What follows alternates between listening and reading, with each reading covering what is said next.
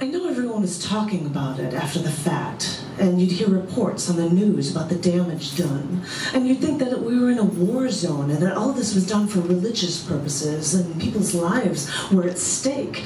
And maybe they were, and I just don't know it. I don't know. I know what it's like to have a cause, but I never try to close people out to it. I try to include them, to open them up to it.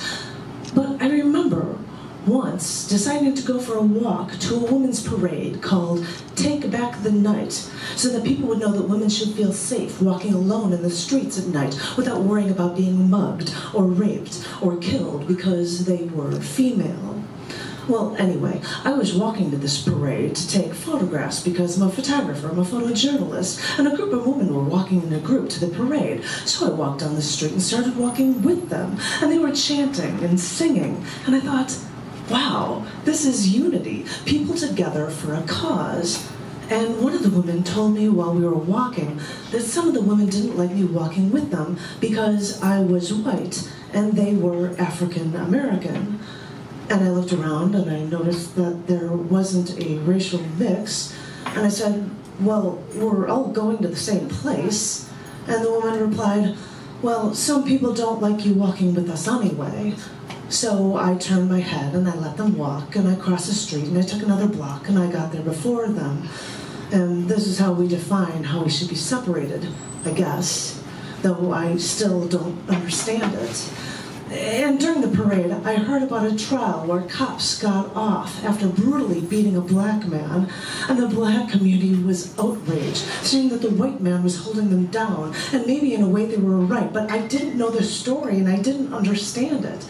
A large group of people started their own rally that night, which seemed to take center stage over women's rights. I mean, we're just women. What are they going to do? Bitch a little louder or complain a little more?